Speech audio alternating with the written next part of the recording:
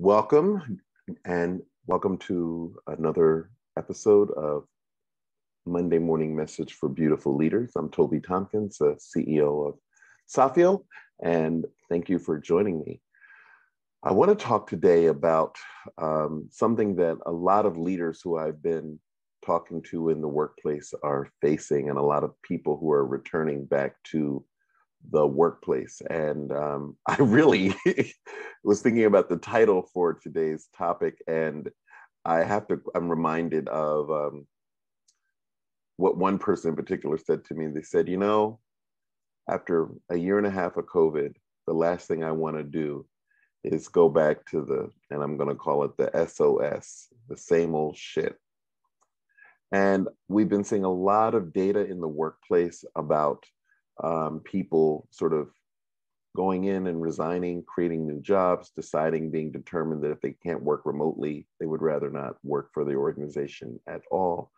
And there's been a lot of blaming of that on sort of a shift in employee values or commitment, And I want to caution us, I want us to think about looking at this from a different perspective.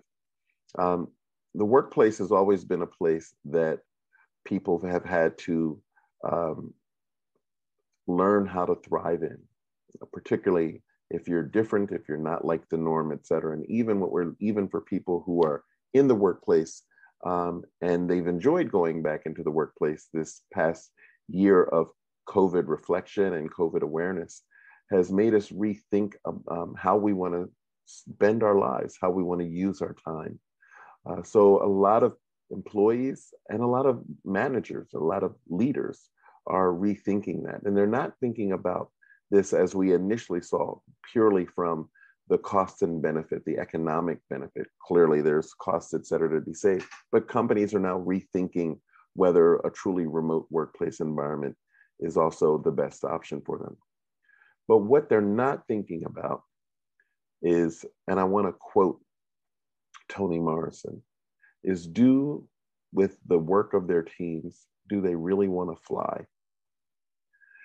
Toni Morrison, who's a famous African-American writer, once said a quote that I really, really liked. And the quote reads, "Want to fly?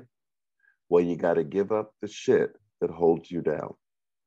And so many people going back into the workplace today are going back into familiar, unattractive situations, workplace relationships. Their bosses haven't evolved.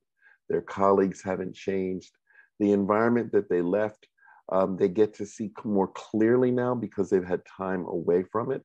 And the idea of going back into that physical environment doesn't feel like it's better, like it's elevated, like it's enabling them to come back and perform in a way that they had forgotten that they weren't performing before. And so for many of those folks, or an increasing number of them, they're opting out, they're looking at new choices, and they have more options now because in this pandemic time, how you work has fundamentally changed. The opportunity to work remotely and pursue roles that are outside of the workplace office have significantly expanded. So it becomes a real challenge of the leader to think about, what do I need to give up that's holding me back from being the best leader that I can for the returning employees to my workplace? So one of the things that I think is really important for leaders to focus on is the quality of your listening. The amount of time that you spend connecting with employees who are back in the workplace, not only in terms of you're connecting with them, but creating time and space for them to reconnect.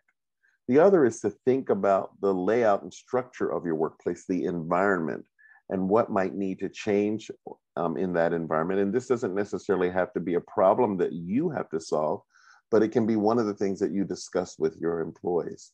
And then the third thing that I would encourage you to think about is work schedule, work time. And some people are returning to the workplace in certain kinds of arrangements where they're work from home 2 days a week and they're in the office 3 days a week, et cetera. But a lot of those policies and rules are being created by human resources or other people based upon, I guess, the business needs. However, what they're experiencing is a significant increase in retention, lack of retention. So maybe if we can begin to use our employee resource groups to understand what might be some ways in which the workplace and the way we work can actually support retention, which we know is very, very costly, that could also help make a difference.